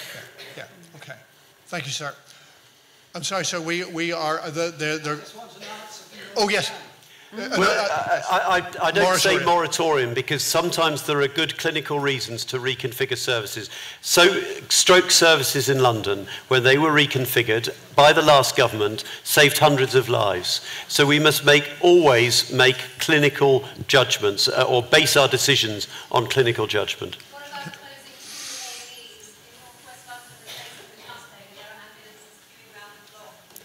Well,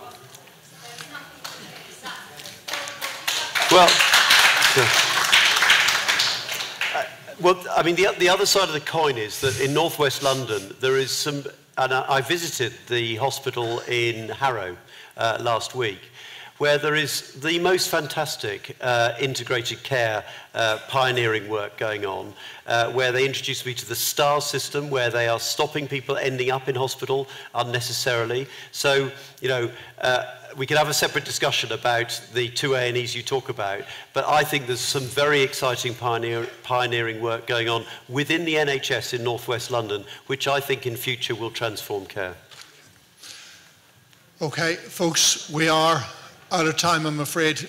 There's plenty more subjects I would like to have had a chance for the panel to talk about and for you all to contribute on. I'm sure you feel the same, but time, I'm afraid, has run out. Can I, on behalf of everyone at The Guardian, thank you all for giving up your time and your thoughts and your involvement to come here tonight. And can you all join me, please, in helping thank our panel and our front row health professionals.